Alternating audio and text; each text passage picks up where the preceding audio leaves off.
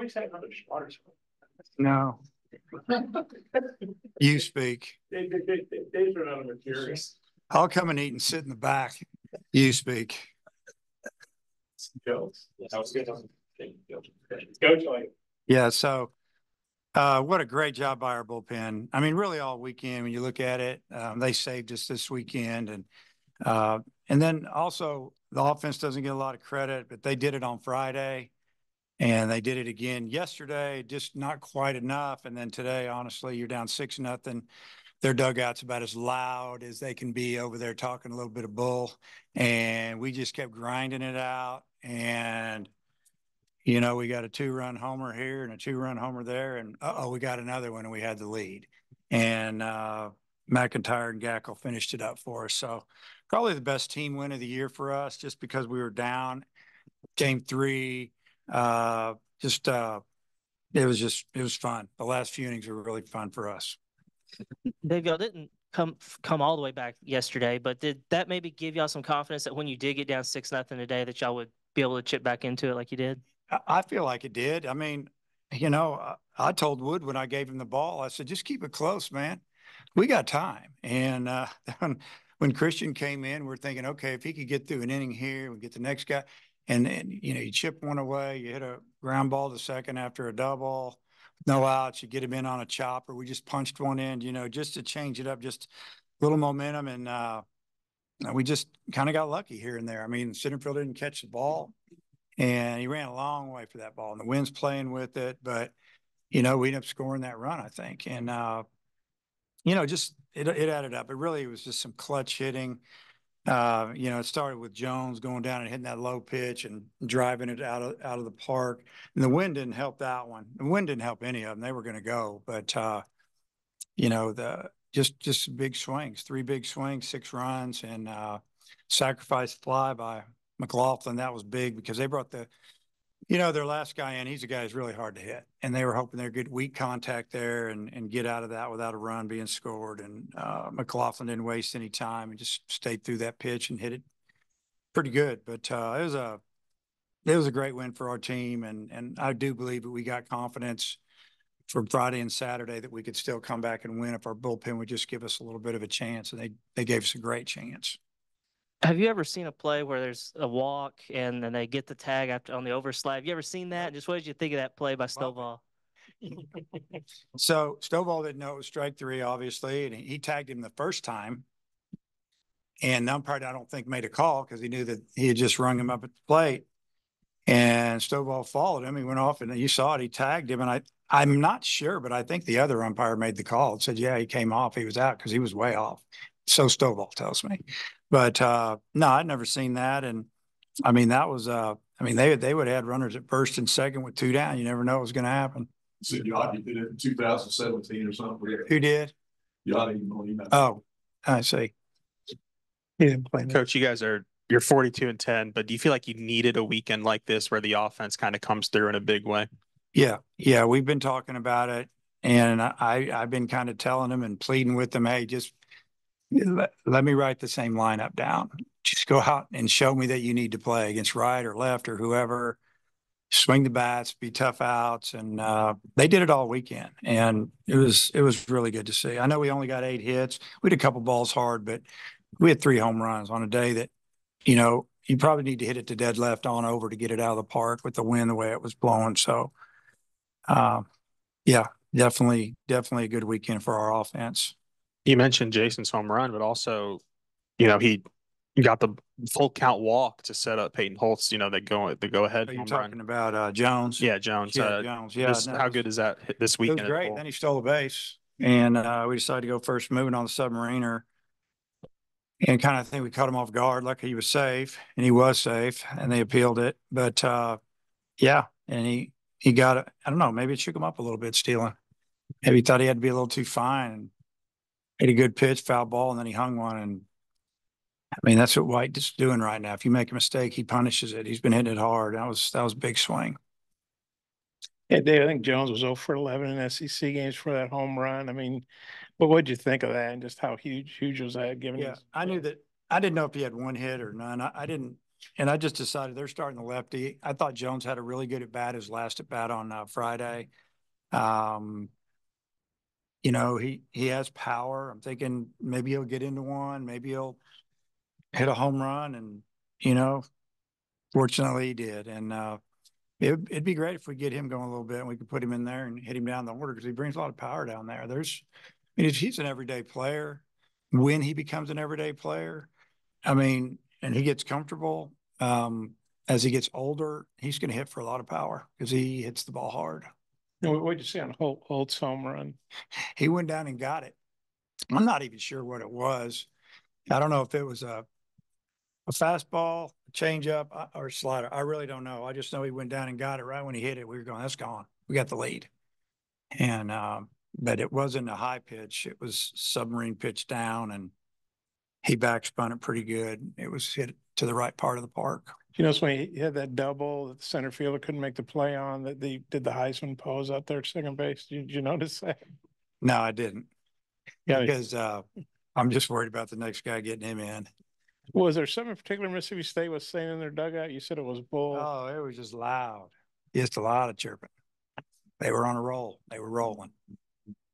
Going down 6-4, going into the bottom of the sixth. Hudson hit that huge 2-run home run, and he was 0 for 2 going up to the plate. Did you have a feeling that something was going to happen, that he was due?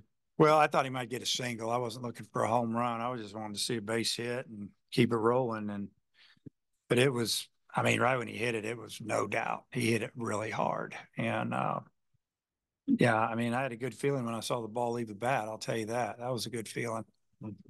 And McIntyre and Gackle, you mentioned, both had great games out of the bullpen. Had been that 1-2 punch. How would you assess like their games today? And also on McIntyre, seeing if this brings him back his confidence after the scores. You know, he's coming off a day's rest where he threw like 40 pitches or whatever, and you know, he didn't have his best command, but I thought his stuff was better. He's harder to hit, and you know, he ended up walking a few people, but he didn't give up that big hit, which was huge. You know, we intentionally walked the lefty to get to the next guy, and he struck him out. So that was probably the bat of the game right there for us. Gackle has been, I think, mostly just a one-time a weekend this season. The one time you did try him, a second time it didn't go well. Just what were you kind of hoping to get out of him, and just how encouraging was it to see him perform like that? So, you know, through Friday, only threw 12 pitches, I think. Yesterday, he went through his full workout. He was not going to pitch. I mean, worked with the strength coach, stretching, all the exercises, some light lifting, some throwing to get ready for today. And our hope was 2 innings, and if we had to, an out or 2 more. And we were just hoping Matt could get us 2. And if we had to go to him, you know, there in the 7th, we would have. But fortunately, we didn't. We didn't have to.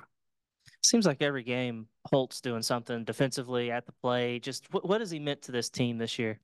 Well, he's definitely been a spark plug the second half of the season. He was that guy we were looking for, somebody that could, you know, come in and bring a little energy to the lineup and, you know, beat you with a swing. But he's been beating people with his glove, and he's got some personality. And you know, I made the comment to the team before the season, I didn't know what our personality was. I want to see a little personality. So I think Holt has definitely brought that to our team.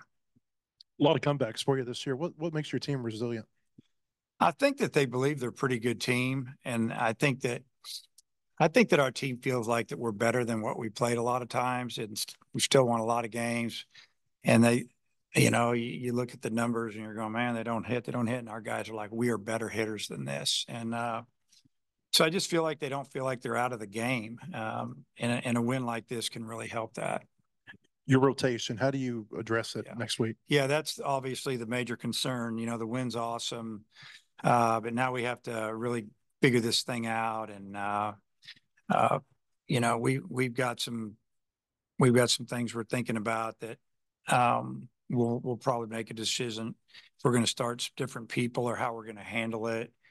Probably depends on where we are in the standings and some other things. But, you know, we got one guy that's been rock solid all year, and we have 2 guys that have struggled down the stretch here. So, we might have to make a move. We'll see what happens. It seemed like Mississippi State was a really patient team and they waited your pitchers out a little bit and then struck a lot. I mean, what did you think about their offense and maybe how that contributed to the pitching Yeah, I struggles? mean, you look at the last two games, man, they